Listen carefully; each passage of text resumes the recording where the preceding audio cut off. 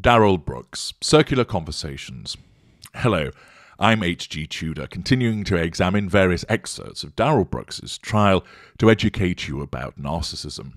Here, we're going to look at the circular conversation. The circular conversation is a common manipulation used by narcissists, and it can often be particularly infuriating and soul-destroying for the victim to be engaged in. Circular conversations occur because of two things: fuel and threat to control. Invariably, when you are speaking with the narcissist, you're going to be giving the narcissist fuel, and lots of it, where you're talking physically proximate to the narcissist. The words you're using, the tone of those words, the look in your eyes, your body language and facial expressions are all going to provide lots of fuel to that narcissist, so there isn't an issue. This fuel powers the narcissist, allows the narcissist to keep going. Of course, where you're arguing with the narcissist, debating with the narcissist, pointing out the narcissist done something wrong, criticizing what the narcissist said, rubbishing the observations of the narcissist, you're repeatedly challenging the narcissist and they're threatening control, and therefore the narcissist cannot allow that to be the case. The narcissist, of course, has three methods of asserting control: directly, indirectly, or by withdrawal. So in some instances, if the narcissist finds that they are unable, by direct discussion with you, to get you to back down, they could turn to somebody else and say, "Have you heard the nonsense that this person's spouting?" That will give them momentary control, because the friend, often a member of the coterie, will go, "Yeah, if she doesn't know what she's talking about." The problem is, of course, the victim is still there, and they will continue to criticize. So the control is gained, but then immediately lost thereafter, or challenged again. And therefore, in such instances as where the victim keeps going, the indirect assertion of control is not useful. Of course, the narcissist may well withdraw, basically saying, "I haven't got time for this Mickey Mouse bullshit," and walking away from the conversation, or perhaps even simply sitting down, arms folded, staring ahead and not saying anything. Even if the victim continues to go on, jabbing them with the finger, the narcissist might just sit there sulking, in their head thinking, "You're an idiot, I'm not listening to you," and thus gaining the assertion of control. But often what happens is that the narcissist will go on and on and on, as the narcissism is enjoying, in effect, the provision of the fuel, which is allowing this narcissist just to keep going and going and going and going and going and going and going. And going and going and going and going and going until essentially it's a war of attrition, so that you are worn down. The narcissist is fueled. You get to the end of your tether. You're fed up, you lose the will to live, and you say, "Oh, forget it, you're right." And thus you've ceded control to the narcissist, and the narcissist has gained the control, as well as having been very well fueled by you. With Darrell Brooks, that's what his narcissism is seeking to do, essentially to grind the judge into admission that she's wrong and he's right. It isn't a conscious tactic that he's engaging in, no siree. It's simply a product of his narcissism, which is causing him to believe, 1, he's right, 2, the judge is wrong, and 3, that the judge effectively is a big meanie that's engaging in judicial misconduct and isn't being fair to him. I'm now going to play the footage to you, which goes on for quite a while, and then I'll dissect it for you. You will see a circular conversation in action. You'll see the way that the judge addresses it and finally resolves the issue, which he's only able to do as a consequence of the fact that she wields judicial power. And also, you can see the impact that it has upon her. Watch her body language. Here comes the footage. I will take these in order. The first is a note from Mr. Brooks that was handed to Deputy Wittig at about 12:05. It says, "I would like my filings addressed, parenthesis, notice of special appearance, statement of particulars, both are by affidavit, filed 10/3/22, which today is deadline to respond. Thank you, Mr. Brooks. I'm respectfully declining to respond to those filings." That's my decision, sir. Next topic. Are you making a judicial determination that those have no merit? Mr. Brooks, I have indicated to you on the record what I will or will not do. I would like to motion for finding of fact. Your request is denied. The next, May Your Honor explain why. Mr. Brooks, I'm going to go through these one by one. If I feel the need to make more of a record, I will do so. The record will be available later on. If you think I've made an error, you can then raise that on appeal. I know you're making an error, Your Honor. Mr. Brooks, I'm not going to have a debate with you right now. We are continuing on. I'm giving you the courtesy to respond to each one of these things. That's how I've responded. I expect that you will, even if you disagree with my decision, sir, that you will respect it and we'll move forward. The next piece of paper filed at 1:52 p.m. says, are you making a judicial determination? I'm not allowed my right under the First Amendment to freedom of speech in this courtroom. Mr. Brooks, we have rules of decorum and courtesy. They have been provided to you multiple times. They are part of the materials that you have before you. Do they fall under the First Amendment? SCR Chapter 62 discusses just the standards of courtesy and decorum for the courts of Wisconsin. In addition, sir, parties are able to file requests with the court. It's called a motion. A motion, however, is based in law. There is a citation to not only that law, but relevant facts, and there's a request for relief. While you have the right to present a defense, you do not have a right to disrupt the proceedings.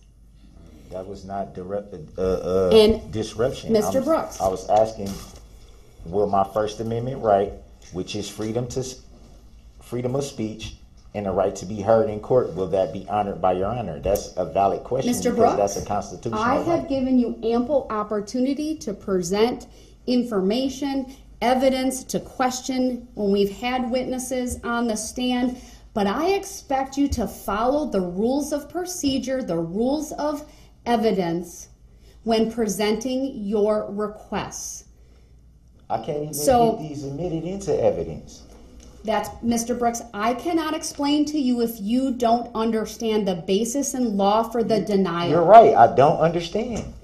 But that doesn't mean we're going to have a discussion or a debate about what it means, because we're not going to do that. The rules that you set. So the bottom line is, I don't feel, Mr. Brooks, stop talking. I was following the rules when you said that I had to make all objections. And you did, and I'm going through them, so give me the courtesy of replying or responding to these. And please give me the courtesy that even when you disagree with how I answer them, that you will not interrupt me. It's not about me trying to interrupt you, Your Honor. Mr. All Brooks, I'm saying is, I'm going to address the next one, so please pay attention. What you were saying about decorum, I was asking, does that fall under the First Amendment? Because the First Amendment, which is my constitutional right, says that I have the right to freedom of speech and to be heard in this court. Mr. Brooks, again, you have the right to present a defense, but that right is not unfettered. That right, Mr. Brooks, you are interrupting me. Stop. Because you're talking about because you're purposely doing this, so I can't get my reasoning out. You make it incredibly difficult. I'm not referring to the Sixth Amendment. Mr. Brooks. I'm referring to the First Amendment, which clearly says that I have the right to freedom of speech and to be heard in the courtroom. Are you not going to honor my constitutional right, Your Honor? If not, that is judicial misconduct, and you're making a judicial determination to not honor my constitutional right. I just want to be treated fairly, like anyone else, which you said on the record that you will be fair and impartial. Mr. Brooks, you also have an obligation to treat this court fairly, and you have an obligation to follow the rules of courtesy and decorum, the rules of procedure, the rules of evidence. Your Honor, that's the playing field that you willingly entered into and made a deliberate decision to waive your right to an attorney and to appear in this case as your own attorney. To represent myself pro per. The same paperwork that you gave me, you have, and I also have a copy of the same one where I scratched out what I did not agree or consent to. We both know that, Your Honor. Mr. Brooks, I made findings regarding that, and those findings stand. That despite you scratching out some of those words on there, I made very specific findings about your waiver of right to an attorney. So we're not going to relitigate that here right now. You also accepted the terms of the paperwork that I filed Mr. out. Brooks, I'm not going to engage with you about whether you and I have entered into some type of a contract. We did not. Or engage in any type of that kind of dialogue, because that's what you're claiming through some of these filings, and you've said that previously. I am not claiming that, Your Honor. So, in any way, Mr. Brooks, I am giving you some leeway. You continue to talk over me. It's I'm asking you to follow the rules of civility. Simple rules, sir. Don't interrupt me. Did I not just let you read the whole jury instructions and follow the rules that you said I have to write down? You did. Anything that I object to and then hand it in. Except now that we're discussing them, it seems to me that the rules don't quite matter to you, sir. No, that is not what's being asserted on my Here's what's end. happening, sir. I'm telling you, I'm advising you to respect the rules. I'm advising you that if you continue to interrupt, you risk forfeiting your right to be present in this courtroom. Are you? Because I still need to continue with these proceedings, sir. I need to go through all of the documents that you filed, and you're not letting me do that. Because we didn't So get I'm past gonna, the if I issue. need to, I'll remove you to the other courtroom so that I can do this. And yes, exercise the mute button, sir. And then I'll bring you back when the jury's back. This was filed, though, Your Honor, and it's a valid. Mr. Brooks is clearly not following the simple rule of civility that I have established. He continues to interrupt. He's not providing this court with ability to make rulings on the record without interruption. So this is your final warning, or you will be removed to the other courtroom. Will Your Honor honor my First Amendment right? I'm not answering that question, sir, because I've already addressed it. So you're making a judicial determination to deprive me of my constitutional right? I am not making any such determination, sir. So you just said you're not going to answer the question about my First Amendment right, which says Sir, that I've I already have freedom of answered the speech. question that you have a right to present a defense. That is the You have a Sixth right Amendment, to not be the first. present. You're trying to twist You up the have amendments. a right to present your defense, but your rights are not unfettered. Yes, they your are, rights. Your Honor. You're citing the Sixth Amendment, which I am not Mr. Brooks, questioning. Your First Amendment, in some respects, is circumscribed by the rules of evidence and the rules of procedure. Does it say that I have So it doesn't freedom of mean you speech? get to say anything that you want in front of a jury. Your And Honor. it doesn't mean you get to put forth any kind of evidence that you want Your in front Honor, of a am jury. I What being- it means, sir, am is I being that you disrespectful? must Am I follow. calling you Yes, out you're your being name? Am I threatening disrespectful because anybody? you're I'm not. not doing anything of the sort. All right, he is continuously talking over me. So at this point, I'm going to find that he's forfeited his right to be present as I go through I have his not consented to any. his paperwork. He's to be removed to the other courtroom until such time as he can pledge to follow the rules of decorum and civility. We'll be in recess until we have Your Honor, everything I do set not up. agree to it. The record to reflect, I'm stepping off.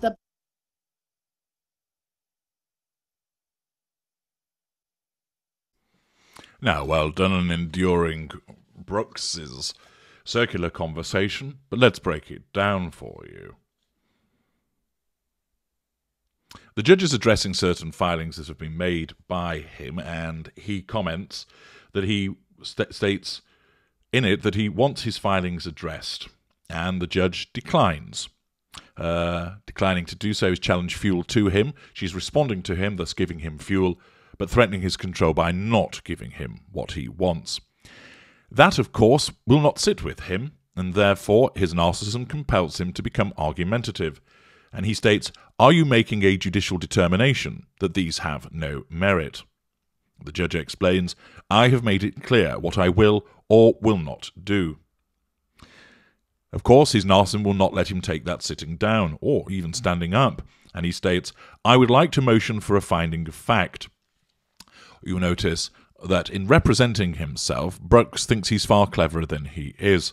He's evidently an individual of low cognitive function, but his narcissism deludes him into believing him that he's better than any other attorney that could be found, and that he knows the law, and that this judge doesn't know what she's doing. Of course, a very simple comparison of the evidence, and I don't mean the evidence in the case, but the evidence is this. The lady that sat opposite, Judge Jennifer, she has clearly studied the law.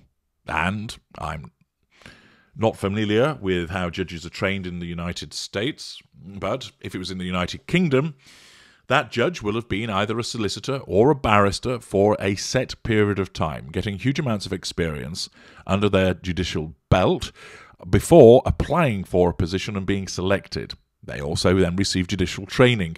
I imagine the situation is roughly similar in the United States. But the point is this.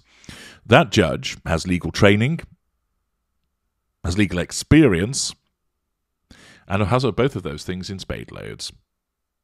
Brooks's legal experience is being hauled in front of court and convicted of various crimes. And therefore, anybody looking at it would say, she's got the legal ability, he hasn't. But in his deluded world, he believes he's the one that's cleverer than her. The judge denies his request for a motion for a finding of fact, so he then states, "May Your Honour explain why it's denied." He will not let it go. The judge explains, "Mr. Brooks, I'm going to go through these one by one. If I feel the need to make more of a record, I will do so. The record will be available later on. If you think I've made an error, you can appeal." She explains the process to him politely and courteously. He immediately jumps in, showing his arrogance and know-it-all attitude. "I know you're making an error, Your Honour." "Mr. Brooks, I'm not going to have a debate with you." Note during this exchange the fixed stare that he engages in as his narcissism seeks to intimidate the judge. He then attempts to talk over the judge, exhibiting his lack of boundary recognition, his sense of entitlement, a lack of accountability for his behaviour, and a lack of emotional empathy for the judge with regard to going on and on. The judge explains that the rules of decorum have been provided to Brooks many times, and that he's allowed to put a defence in, but he has no right to disrupt the proceedings. He then denies this.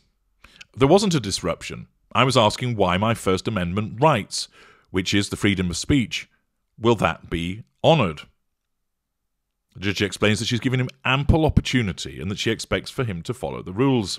He then explains, "I don't understand. I'm not trying to debate you," even though that's precisely what he is doing, hypocrisy. He continues to talk over her. She tells him, "Mr. Brooks, stop talking." He then says, "No, I was following the rules." He is clearly defiant. "Give me the courtesy of not interrupting," explains the judge.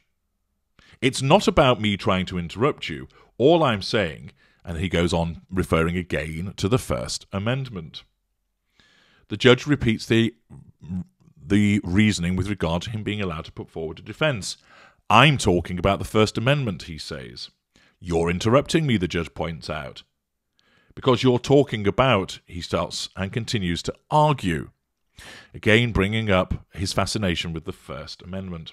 You can see at this point that the judge's body language shows that she's starting to lose the will to live, dealing with this intransigent individual. He maintains, "Are you not going to honour my constitutional right? If not, that's judicial misconduct. I just wanted to be treated fairly. You said you'd be fair." Notice how his victim mentality comes shining through at this juncture. "You're not being fair to me. You said you'd be fair." Of course, he's utterly incapable of seeing that he's being a complete bellend in his behaviour. But his narcissism compels him to believe the judge is the troublemaker here. She's not being fair to me. She said she'd be fair and now she's not. That's not fair, is it? The judge explains that she'd already made findings about his waiver of the right to an attorney and she's not going to relitigate that. But he continues to argue, trying to talk over the judge, again demonstrating his absence of boundary recognition and his sense of entitlement. The judge chastises him, saying, "Don't interrupt me," and then says, "Did I not just let you read the whole jury instructions?" He's trying to give evidence of them being compliant, and that I had to write things down. The judge explains, "We are discussing it. It would seem, however, the rules don't quite matter to you." She certainly gets that right, and they don't. He thinks he complies with the rules, but his conduct and behaviour doesn't. As always, the narcissist will say that they behave when their behaviour shows that they do not. The judge explains that she needs to go through all the documents that he's filed and that he is not letting her. Notice here, again, that collateral consequence of the narcissist's behaviour. By continuing to have this circular conversation appertaining to him being able to exercise his First Amendment rights and her addressing that, he's failing to have his other filings addressed. He's wasting his own time. This is typical of lesser and mid-range narcissists, that they will focus in the moment on a particular point, which is actually to their detriment. The judge explains that if he keeps up this behaviour, she'll remove him to the other court. She then makes the point for the record that Mr. Brooks is not following the rules of civility. He continues to interrupt and gives him a final warning with regard to his conduct. He, notwithstanding this warning, which has no effect upon him other than to be challenge fuel, comes back to, yes, you've guessed it, the First Amendment. He continues to talk over the judge. He continues to interrupt her as his narcissism compels him to seek to nullify the threat to control posed by her failing to address his questions about the First Amendment. He then argues that he hasn't consented to the forfeiture of his rights to be in the courtroom, again failing to realise that it's his own behaviour that has put him here, and then the judge then says that he'll be removed to the other courtroom, and the bailiffs start to crank up into action. At that point, the judge leaves. Sensible action on her part to no longer engage in the conversation with him, but to remove herself from him, a sensible way of dealing with a narcissist of his nature. Now, of course, she can't keep doing that because she has a trial to preside over. But this interaction demonstrates to you the obsessiveness of Brooks in addressing this issue about the First Amendment, and should demonstrate to you that it's pointless to continue to argue with the narcissist, because all you're doing is giving the narcissist fuel, and they'll go round and round and round until either you give up, or if you won't, they will invariably back away. Brooks wasn't going to go back away here. He was just going to keep going and going and going. Here, of course, the judge could deal with him through the exercise of her judicial powers by having him removed to the other courtroom and then walking away herself. You, of course, don't have such a power to compel the narcissist to be put in another room, but you do have the power to walk away yourself. You should recognise that trying to debate and argue with the narcissist is utterly pointless. And the best thing that you can do, if you really need to say something, is you state your position once, so it's a matter of record for you, and perhaps if there are other people listening, and then you remove yourself, because you're never going to persuade the narcissist to see your point of view if the narcissism dictates that that's not appropriate. I'm H.G. Tudor. Thank you for watching.